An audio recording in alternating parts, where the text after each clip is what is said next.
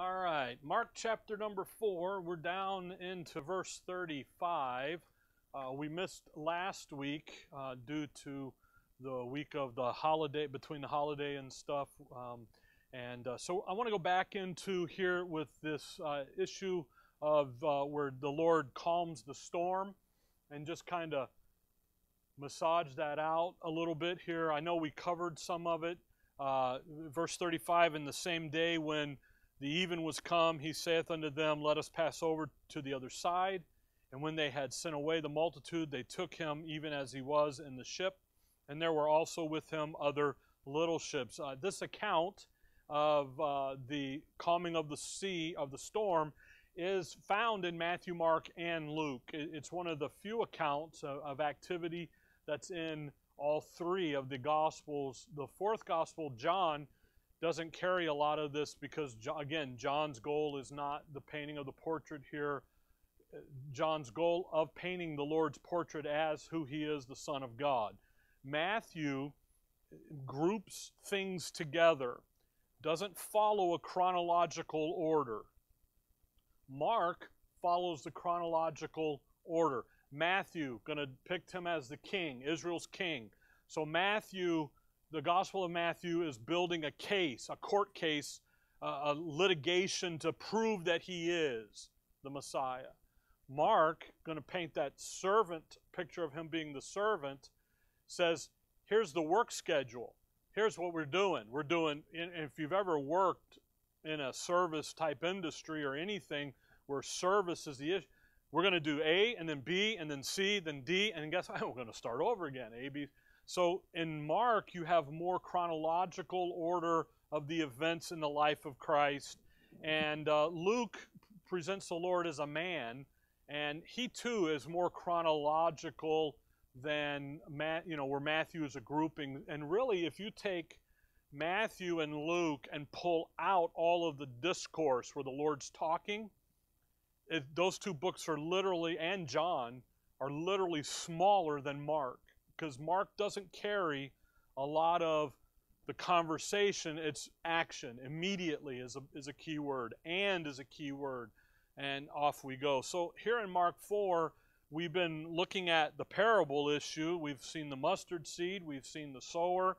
We've seen the issues of that sower being defined for us. We have the two groups in Israel.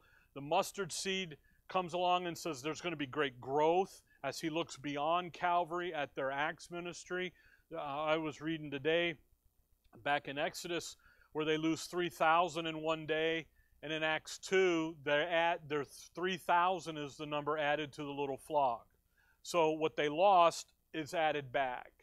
When the confounding of the languages in Genesis 11 is corrected in Acts 2 with the gift of the Holy Spirit and the ability to speak in tongues. 5,000 will be there. 120 is the number of the priesthood, and yet there's 120 in the upper room. So you've got all of this similarity, and the mustard seed comes along and says, okay, look, you're going to have great growth, and that gets to that 30, 60, and 100, and we've looked at that. Now we have this issue of the storm that's going to come, and the storm here is going to illustrate the carrying on of the ministry into the future. They're going to have to carry on in his absence, and they also are going to have to deal with the opposition that's going to come then. And that's really what we're going to lead into chapter 5, come out of 4 and into 5 here, and that's because of he knows he's leaving. They don't know this yet. He's getting them prepared. So in verse 35, and the same day when the even was come, he saith unto them, Let us pass over unto the other side. What does he tell them? We're going to the other side. Now the other side, 5:1, and they came over unto the other side of the sea into the country of the Gadarenes. So they're going to go, that's where they're headed. And when we get in here, we're going to kind of introduce chapter 5, hopefully here in a little bit. But next week we'll get into the details of it. He is invading a region in Israel that has been a long-held strategic stronghold by the adversary, by the sons of Belial. And it's been this way since the very early days of Israel in the land. When they came out and they're going to go into the land, so we're back into the day of the judges. We're back in the old history of Israel. They're ready to go in, and they send the 12 spies in, and 2 say yes, and 10 say no. So they got to wait it out, and now they're going in. The issue here is there's been a stronghold in that land. Joshua goes in, and he says, my generation has done the job. We've done our part. Well, the next generation dropped the ball. They didn't do their part. And that stronghold began to take in, and it's in the land of the Gadarenes. And again, that's what's happening.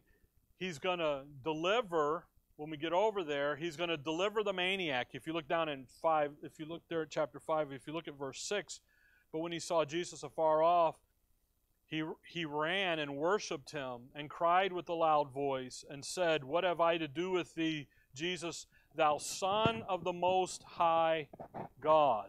And that's the issue, that title, the Son of the Most High God.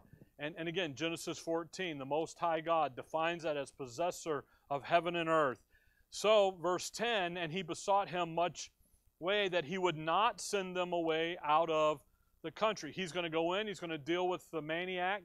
He's called a maniac. He's not really a maniac. I got up this microphone. I was listening to a mark, and I noticed how low the volume was. So I've got a new mic ordered that sits up here on my head. I broke it down and said, let's get a new one. Let's get the right one. And then, so as soon as it gets here, but meanwhile, this thing pokes and prods, and then I grow a beard, and it gets in the way, and, just might as well forget it, Now you know why I'm frustrated, Paul, when you come in. It's like, been a day, okay. Anyway, verse 10. So again, the issue here is they're going to the other side. They're going into the land of the Gadarenes, the stronghold of the adversary, and he's literally invading the territory. So we see him go in. He's going to go into this country. He's going to take Israel, and he's going to liberate Israel. Well, but first we have this storm. And the storm here is really painting the picture of what we're going to look in chapter 5 and 6 and following. Because the storm here is he's delivering the disciples, and then he's going to go over and he's going to deliver the nation, chapter 5 here, from the captivity of the adversary. And so there's 2 things here that's going to happen in this teaching. And one, it's the Most High. He's possessor of heaven and earth. He's doing that. But then he's also over here going to say, hey, little flock, this is now going to be your job when I leave. So look at 4:35. Let's get down there. 4:35. And the same day, when the even was come, he saith unto them, let us pass over unto the other side. So let's go to the other side, guys. And we've got something to do over there. So we're going to go over there, and we're going to take care of the satanic policy of evil. We're going to throw it out of the land of Israel. We're going to get that back. So we're going to attack the stronghold, the headquarters, if you will, of the adversary. And we're going to get it back. So at the very moment here, he knows we're going over there. Now he's telling them something here. We're going what? We're going over there. That's where we're going. Verse 36, and when they had sent away the multitude, they took him even as he was in the ship, and there were also with him other little ships. He's had a long day. He's been going. He's tired. As the Son of God, Isaiah says God doesn't get weary. John says he's weary. So as his humanity aspect side of him, he's tired. He's exhausted. So they're going to leave. He's already told them, what's his word? We're going to the other side. So they get in the boat. Then these little boats, the multitude actually follows him. That's the little ships. They follow him. Verse 37. And there arose a great storm of wind, and waves beat into the ship, so that it was now full. And he was in the hinder part of the ship, asleep on a pillow. And they awake him and say unto him, Master, carest thou not that we perish? He goes to sleep. Again, he's showing his humanity. He's exhausted. But it's also showing his confidence in the little flock. He has total and complete confidence that they will be able to get him and themselves to the other side. He has confidence. He's comfortable. His head's asleep on a pillow. That's how comfortable he is. He's not, worried. He's not half awake, half this. He's out like a light. So they go to he has confidence in him. And that's really what they're going to miss here when we get down in verse 40. And he said unto them, Why are ye so fearful? How is it that ye have no faith? Okay, guys, you're not trusting my word. Verse 37, the storm kicks up, and the waves, the great storm of wind, and the waves beat into the ship, so that it was now full. In Luke 8, he says that it's full of water. Well, if you're out on the boat and the waves, I've been out in the Pacific Ocean, deep sea fishing, and the storm blows in, and the next thing you know, you're looking at waves over your head. It's a little little unnerving. Well, that's where they're at.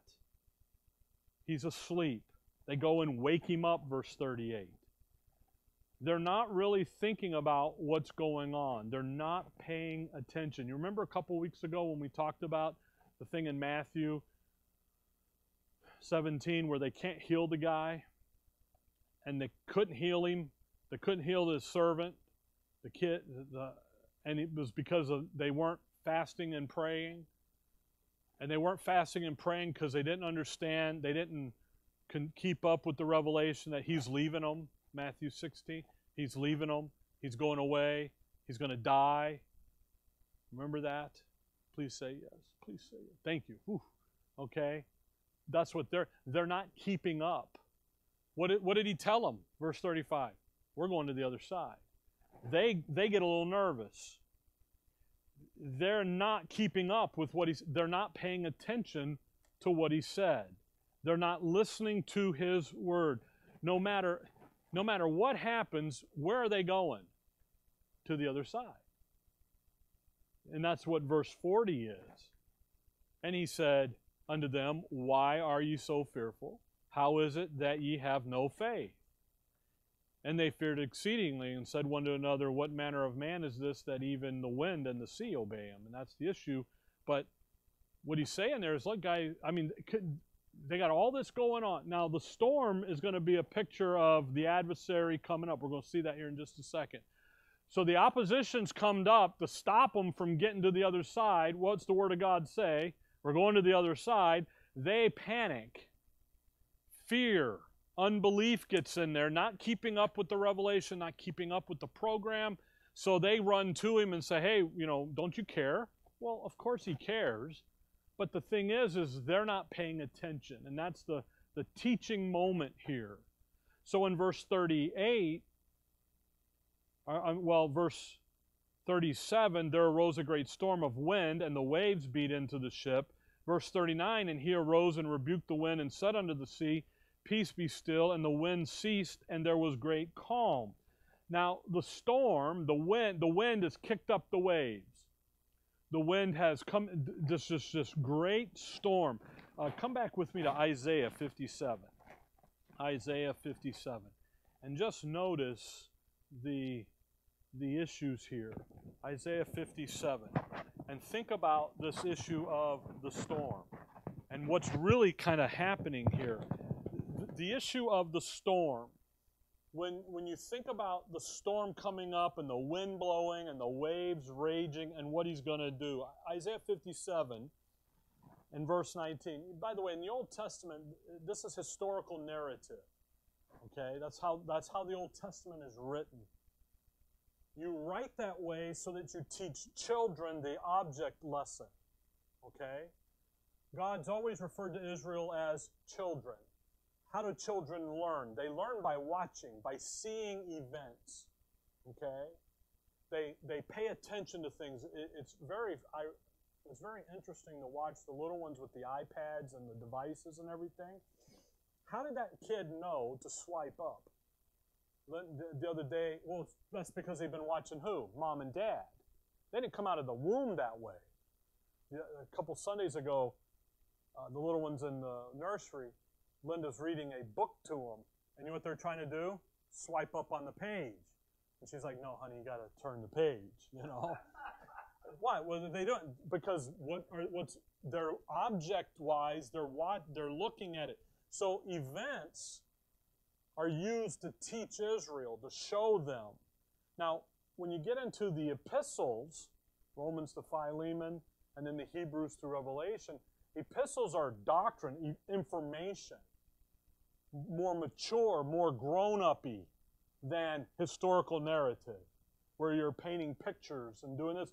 Now we have a discourse, a conversation. And the epistles are really a teacher to a student, written that way, written with the design of being able to write on it and answer questions and study it down, rather than here's just this pretty picture. So when you see this storm and you see the wind blowing and the waves raging, it's painting a picture for the little flock, for the disciples in the boat. Isaiah 57, if you look here at verse 19. I create the fruit of the lips, peace, peace to him that is far off, and to him that is near, saith the Lord, and I will heal him. But the wicked are like the troubled sea, when it cannot rest, whose water cast up mire and dirt. There is no peace, saith my God, to the wicked. So the storm, what does it represent? It represents not the peace of God's people, but the turmoil of the world. See, so the storm's painting a picture here. They're out there on that sea going. The sea in Scripture is usually masses of multitudes of peoples. Usually, most of the time, it's talking about the Gentiles. But like you read in Revelation and the horde that cometh up out of the sea. Well, that's not coming up out of the Mediterranean Sea, literally.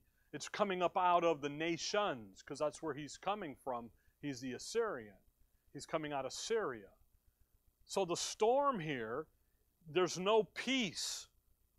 But the wicked are like the troubled sea. So when you see that sea out there, Israel, what should register in your mind? Trouble, not peace, but rather trouble. The troubling of the world. Come over with me to Job. I was reading Job. That's how I thought about Job's wife and the adversary leaving her alone. Job 1. So when it comes, here's where this trouble comes from. I was also studying Psalms 2 for the Roman study. And Psalms 2, why do the heathen rage? So there's a thought here to paint a picture so that when Israel sees that, they can go, aha, that's what we're talking about. Okay? Job 1, look at verse 18. While he was yet speaking, there came also another and said, thy sons and thy daughters were eating and drinking wine in their eldest brother's house.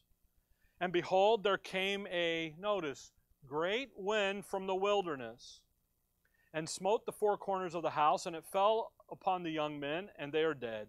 And I only am escaped alone to tell thee. Now, notice something. What's the deal with Job? God says to Satan, have you considered my man Job? You can do anything to him but kill him. You can't kill him. So what does Satan do? Satan brings a great wind and destroys his family here, kills them.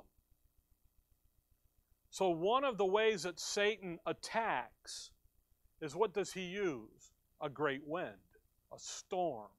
So when you see the storm, Matthew, Mark, and Luke, what are you seeing? You're seeing the adversary attacking. You're seeing him oppose what God's doing. What's God doing? Get to the other side, remove the strong man out of the picture. Remove the satanic adversarial captivity clutch that he has on Israel. Remove that. Come over to chapter 41 of Job. Job 41. So the pictures that are being painted here is really what is really key, especially in Mark, because of where they're going in chapter 5. Job 41, we have verse 1 here about Leviathan. Cast thou, draw out Leviathan with a hook, or his tongue with a cord, which thou lettest down. Again, Leviathan, Isaiah 27, that's that crooked serpent, the devil. He's a sea monster. Verse 31, 41:31. He made the deep to boil like a pot. He maketh the sea like a pot of ointment. He maketh a path to shine after him. One would think the deep to be hoary. Do you see that thing about deep to boil in the pot? That's the sea. That's a storm. It's troubled. It's not just sitting there. So when we come back to Mark, go back there to Mark 4, that's really in Mark 5, if you think about Mark 5, here's this man, he's inhabited by this unclean spirits. One's going to do the speaking for them all. That's why he's called Legion. And what does Legion ask him to do? He says, don't throw us out of the land. Put us in the swine. We'll see why he says swine here in a minute. And then Mark 5, verse 13, where did the swine go?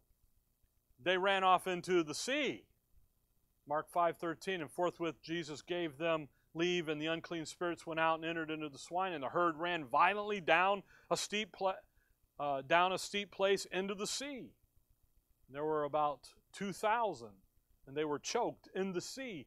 Luke 8 calls it the deep. There's a great affinity. And when we get into Mark 5, we'll spend some time looking. The adversary, his hordes, the unclean spirits, they have an affinity with water and the deep and the sea. So the storm here, Mark 4, the storm is representing the satanic attack. By the way, Revelation 12, the adversary loses the war in heaven. He's cast to the earth.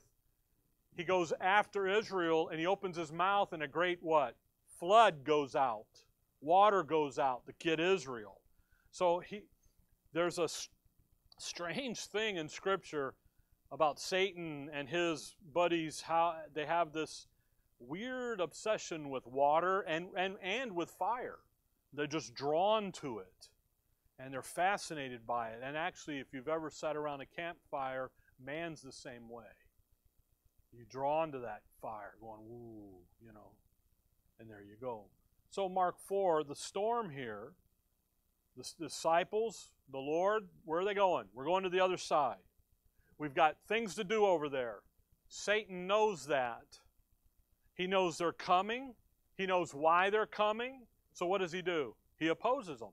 He raises up this storm. He opposes this little group of people who are coming over, and they're going to take back the land from his possession. And that's what's happening here in the storm. Verse 38, he was asleep in the hinder part of the ship, asleep on a pillow, and they awake him and say unto him, Master, carest thou not that we perish? Mark 4:38. Again, that's unbelief talking. They know he cares whether they live or die. He's already vested that in them. So that's unbelief talk. That's in the heat of the moment. And he arose and rebuked the wind and said unto the sea, Peace, be still. And the wind ceased, and there was a great calm. So he rebukes the wind. He says, by the way, notice he rebukes the wind. He doesn't rebuke the adversary. He doesn't rebuke the evil spirit. He's rebuking nature now. And what we're going to see here is he's beginning to gonna take care of nature, get nature who's being used by the adversary to oppose what they're doing. He's going to come along now and he's going to liberate nature. Peace, be still. And in Israel's program, the physical elements, come back over with me to Psalms 89. The physical is often used to accomplish a spiritual end. And what's happening here is nature is being used to stop what God's doing, to oppose it. Psalms 89. So he rebukes the wind. So what does the wind do? Stops. What does the water do? It flattens out like a sea of glass. I got a friend on Facebook. He's up in Nova Scotia, that area of the continent. He's in Nova Scotia. That's Canada. Yeah, I was right there is Maine and all that good stuff. And he was showing me a picture. He's got a pontoon boat, so I'm highly jealous. And he was showing me a ride that they were on, him and his family, and the water was just, you could literally walk on it. It was just beautifully calm. That's what happened here. Peace.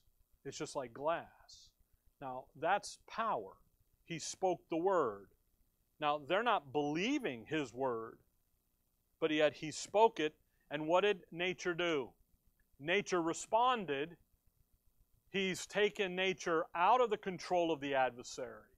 So he's completely repossessed nature. Look at Psalms 89. Psalms 89 is a psalm all about the Davidic covenant. Verse 1. I will sing of the mercies of the Lord forever. With my mouth will I make known thy faithfulness to all generations. For I have said, mercy shall be built up forever. Thy faithfulness shall thou establish in the very heavens. I have made a covenant with my chosen. I have sworn unto David my servant.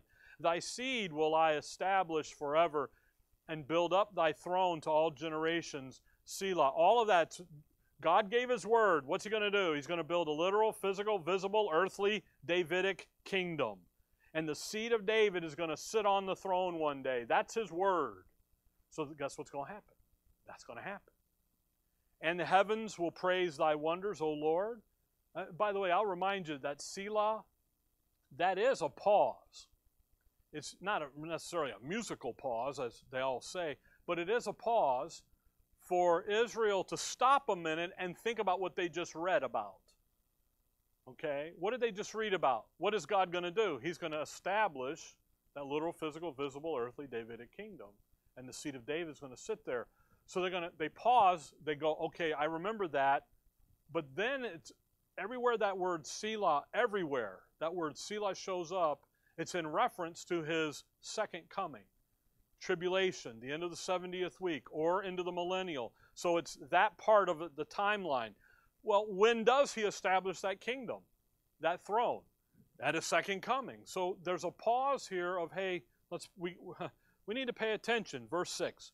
For who in heaven can be compared unto the Lord? Now watch closely. Who among the sons of the mighty can be likened unto the Lord? So that's the angelic host, the heavenly host. God is greatly to be feared in the assembly of the saints, and to be had in reverence of all them that are about him. O Lord God of hosts, who is a strong Lord unto thee, or to thy faithfulness round about thee? So the heavenly congregation, that heavenly host, the angelic, no one can be compared to the Lord, to Jehovah. There's no one out there who can hold a candle to him. Now watch verse 9. Thou rulest the raging of the sea.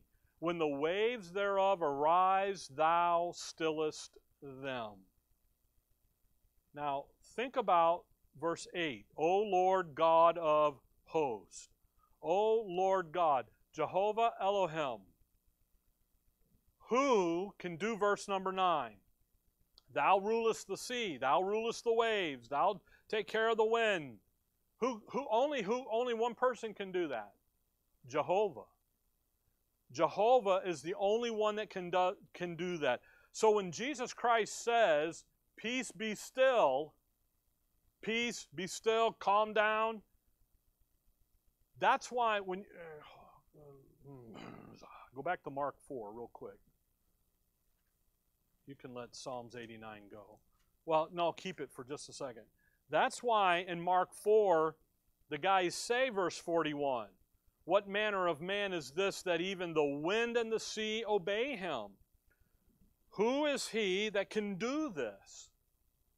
There's a man standing there who just said, peace be still, wind ceased, and there was great calm. What kind of guy, what kind of a man is this? Well, the only one that can say that, Psalms 89:9, is Jehovah.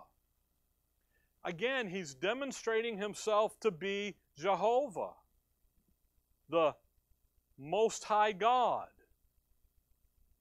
And the heavenly host, back there in Psalms 89, verse 6, 7, verse 5, 6, 7, 8, no one can compare to him. He's demonstrating again who he is. And by the way, in the Old Testament, he does it over and over again. In Jeremiah 10, he talks about the big God, big G, the gods. And how do you know the difference between the big G and the little G's? He's the creator. And you want to be God, then go out there and create your own dirt, create your own universe.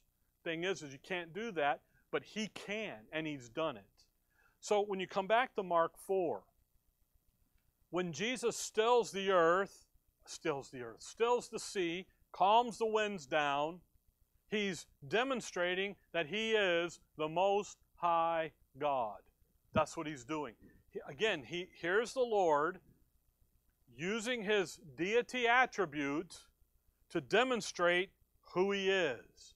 Now, he's also human, so he's got some other things, not my will, but thy will be done, and so forth, and putting himself, the Philippians 2, when we looked at that a couple weeks ago, what's he doing?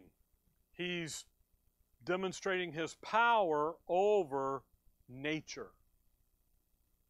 Now, going across the water, chapter 5, he's going to demonstrate his power to deal with liberating Israel, the land of Israel, from the clutches of the adversary.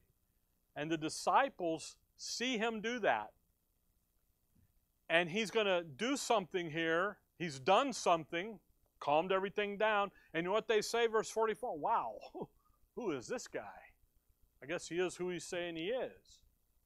So he heals nature, takes it out from under the control of the adversary. But notice verse 40. He said unto them, why are ye so fearful? How is it that ye have no faith? They didn't believe. And what he's saying to them is, guys, you didn't believe my word when I told you, let's go to the other side. Now, he's not talking about their eternal justification or any of that. He's talking about them, what did he say? Verse 35, we're going to the other side. And the opposition came up, and hey, Lord, we need your help. And he's like, no, we're going to the other side. You don't believe. So then what came in? Fear. Fear happened. Now, what's going to happen after the cross, after the resurrection, after the ascension? He leaves Acts 1. What happens in Acts 2? The opposition comes up. Acts 3. What do we do? Well, what is his word going to teach them to get through it? And they have to rely on that. So 5:1. And they come over unto the other side of the sea. And the sea there is the Sea of Galilee, into the country of the Gadarenes. So they get to the other side. So he's delivered the nation. So having delivered nature from the adversary, he's now going to go deliver Israel from the clutches of the adversary. And he's going to demonstrate how that's going to all take place.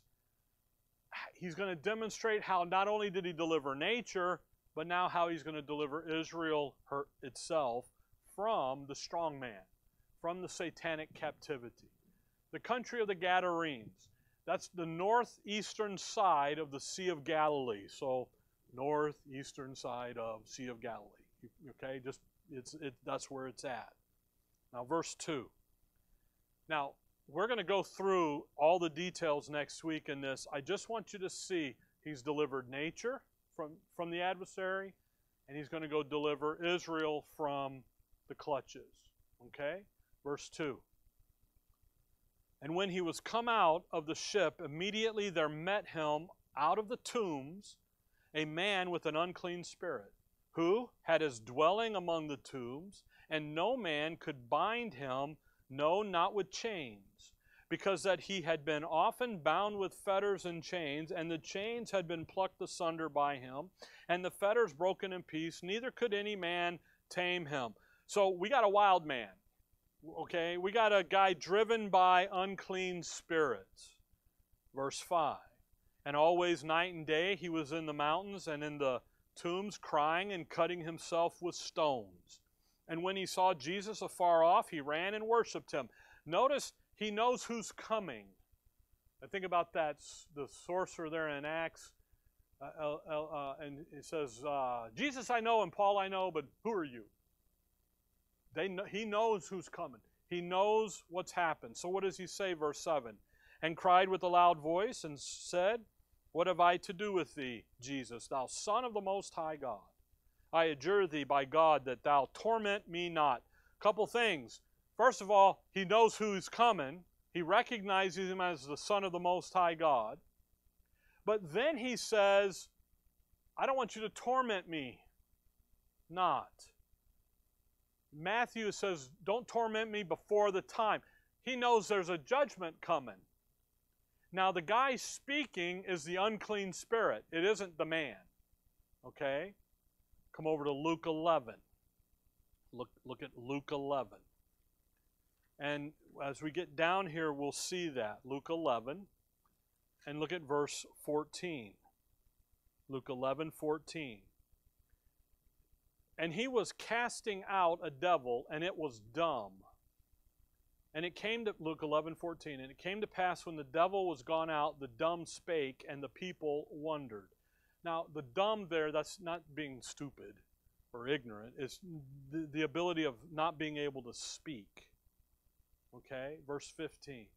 But some of them said, he cast out the devils through Beelzebub, the chief of the devils, and others tempting him sought of him a sign from heaven. But he, knowing their thoughts, said unto them, every kingdom divided against itself is brought to desolation, and a house divided against a house falleth. If Satan also be divided against himself, how shall his kingdom stand? Notice how he knows, he says Satan has a kingdom. See that?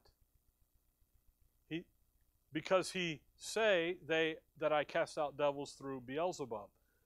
Notice that he says Satan has a kingdom, and Satan's kingdom is represented by the unclean spirits that's in the man. Verse 20.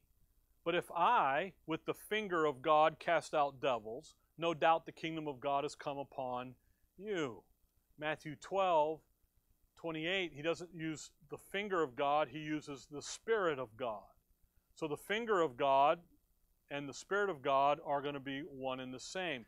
What I want you to notice, though, is, well, verse 21. When the strong man armed keepeth his palace, his goods are in peace. Now, the Lord's casting out devils. Everybody says he's got a devil, and he's being used by the devil, and, just a silly argument.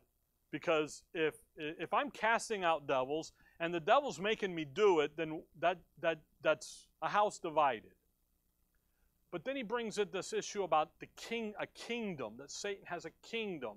Verse 21, the strong man has a palace, and he's armed, and his goods are in peace. But when a stronger than he shall come upon him and overcome him. Now, that's what we're going to see in Mark 5. Matthew 8, he's already shown this to him in Matthew, but we're going to see this in Mark. He taketh from him all of his armor wherein he trusted, and divideth his spoils. He lost the battle. So it is necessary for Christ to cross over into the very area of the land, and we'll see this next time, where the stronghold of the adversary is, and to literally cast out Satan out of the land, okay, and his kingdom. The strong man, Satan armed. He's got guards, armed guards. They're guarding his goods, his stuff. Actually, in Revelation, when we went down through Revelation and we were studying the route of Christ and the second coming and everything, and how he comes in and he goes above Jerusalem and he liberates Jerusalem, there's like a pause there. The Antichrist leaves and goes up into this area, regroups, and then they meet on the Battle of Armageddon. One last big battle. The Lord literally chases the Antichrist, not only out of Jerusalem, but up. And that's where we're at here. His guards, they're armed. He's got an army. It's protecting. And what they're protecting, come back to Mark 5, sorry. What they're protecting is the territory. They're protecting the stronghold. They're trying to keep it under the satanic control. Now, Christ is going to be stronger, and he's come to do what? Throw them out. So that's what he's going to do here. And he's going to cast out the unclean spirit. Now, in Mark 5, you got the man here, and what does he have? He's got, well, verse 8. For he said unto him, Come out of the man, thou unclean spirit. And he asked him, What is thy name? And he answered, saying, My name is Legion, for we are many. Well, now, Legion, in the handbooks, they say that number is 6,000. Okay? So, Legion, a Roman army numeric. So, you could say it's anywhere from 2 to 6,000. Okay? So there's 6,000 unclean spirits, and they got one spokesman. That's a lot going on. Now, the reason I say that about that is in verse 13, the parenthesis is 2,000. See that number given? Okay? So you can go from 2,000 to 6,000 in there. The number isn't the issue. The issue is what? There's a lot of them. But there's a bigger issue than that. Look at verse 10. And he besought him much that he would not send them away, notice, out of the country. You see, the unclean spirit isn't worried about getting cast out. He doesn't want to be cast out of the land. Why? Their job's to hold it. It's the control. That's the territory under Satan's control.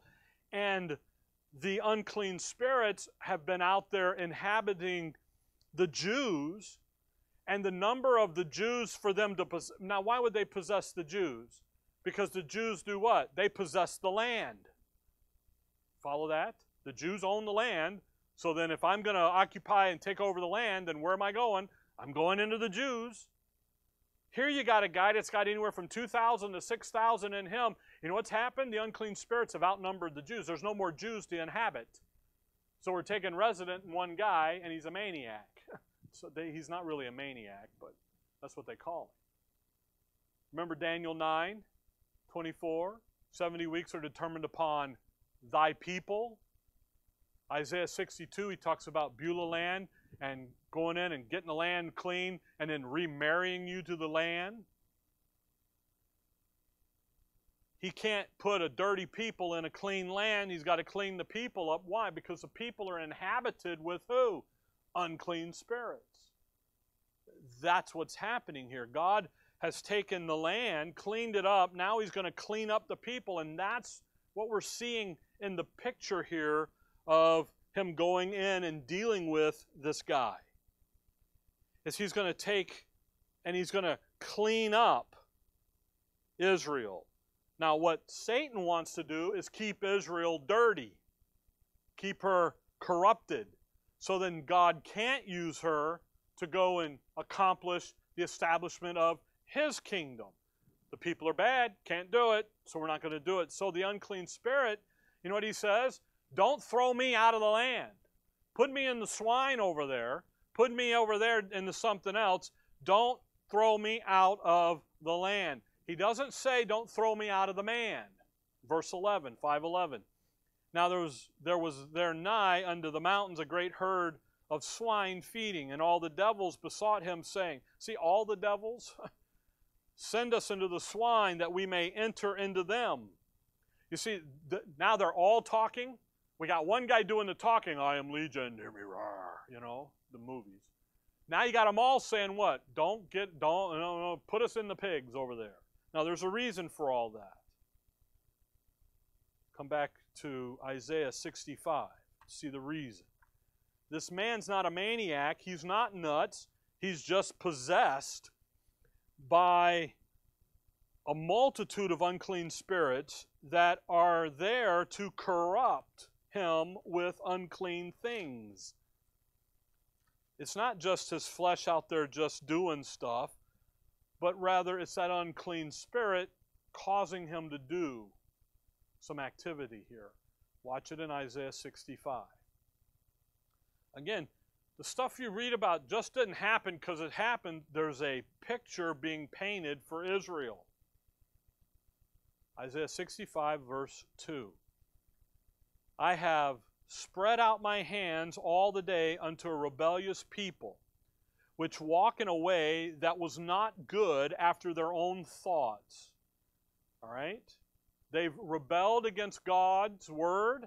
They've rebelled against God's way of doing things. They're doing it my way. Okay? Verse 3.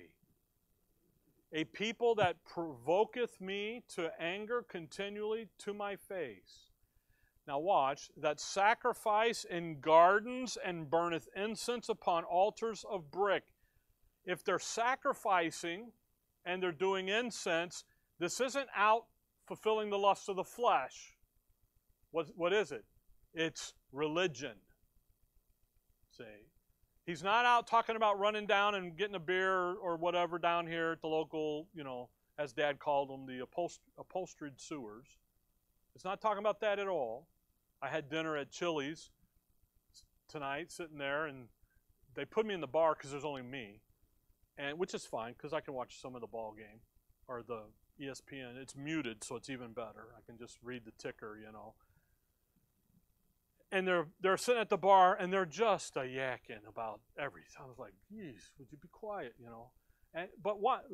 He's not talking about that. What's he talking about? He's talking about religion. What are they doing? They're sacrificing in gardens and burneth incense upon altars of brick. By the way, they're not supposed to be in the gardens doing that. We're talking about a spiritual corruption. Verse 4, which remain among the what?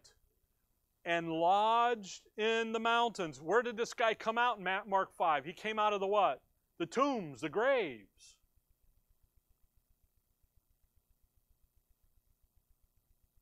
And lodge in the mountains, which eat what? Swine's flesh. They said what? Don't put us out of the land. Put us where? In the swine. Why would they say that? Because Isaiah 65 said that's where what do they want to eat? They want to eat that swine. And broth of abominable things is in their vessels. By the way, in Mark 5, the guy's cutting himself. He's sitting in the tombs, he's doing, and he's cutting themselves. That's that religious activity.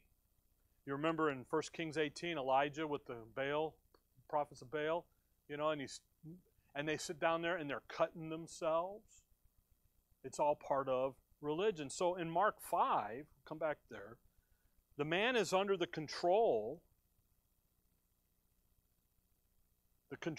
of what the satanic religion, Baal worship, leads Israel to. He's a picture of it.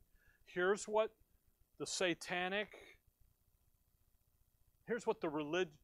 Baal worship leads you to. And he's a picture of what's going to happen, what's happening to them when they get involved with the satanic policy of evil. What happens? They go nuts. They go mad. They fall under, they're completely under the control of the adversary. Again, it's not they're down there, you know, this guy's not, you know, roasting pork on the spit just to do it. He's doing it because he's got an unclean spirit making him do unclean things. So what does Christ do? He comes and he removes them. Verse 13, and forthwith Jesus gave them leave, and the unclean spirits went out and entered into the swine, and the herd ran violently down a steep place into the sea.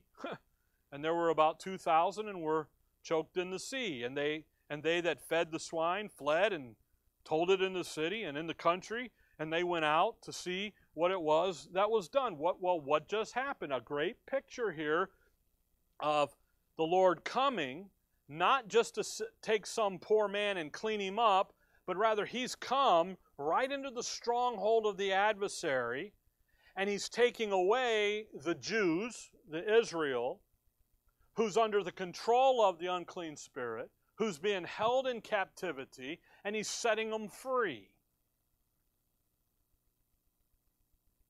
Now, the interesting thing is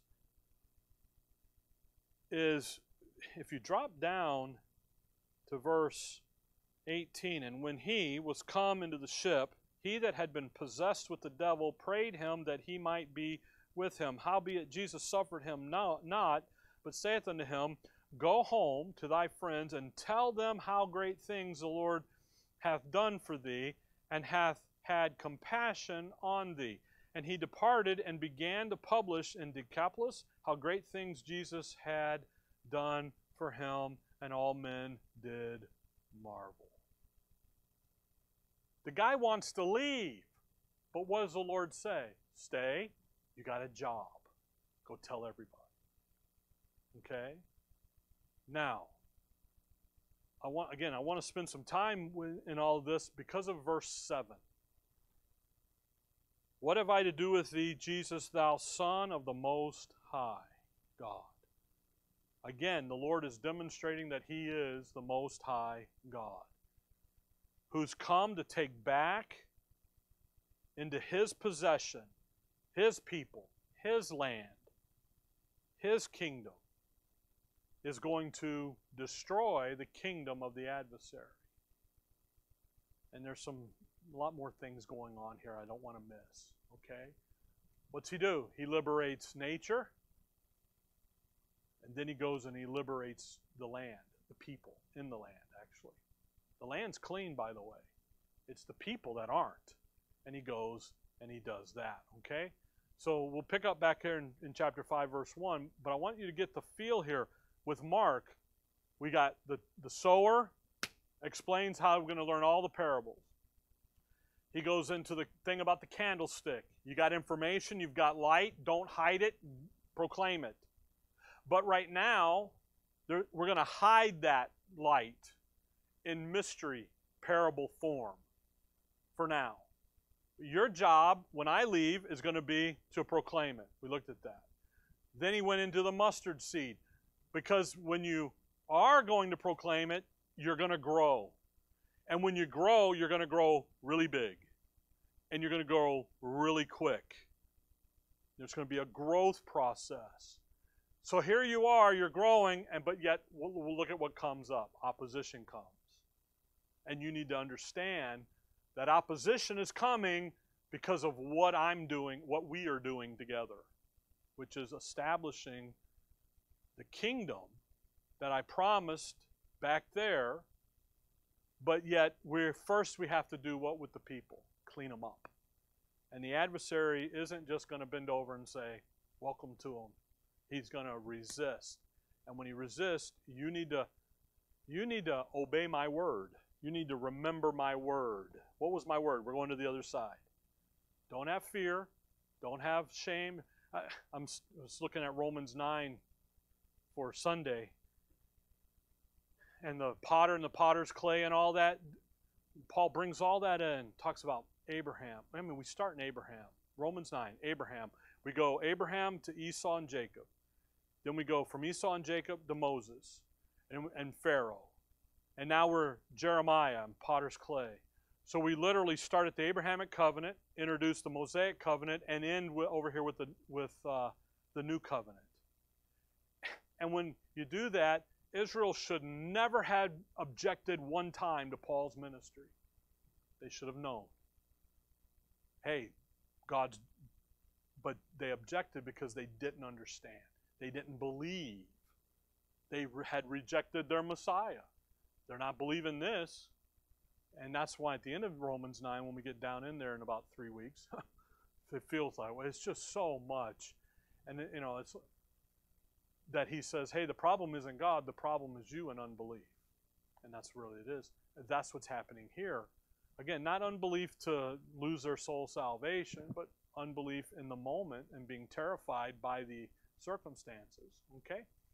Again, we'll pick up in Mark 5. We'll go run some things here more next time. But just don't read Matthew 8, read Luke 8, the story here of the maniac of Gadara, as they call him. And you begin to really see some of the details. Okay?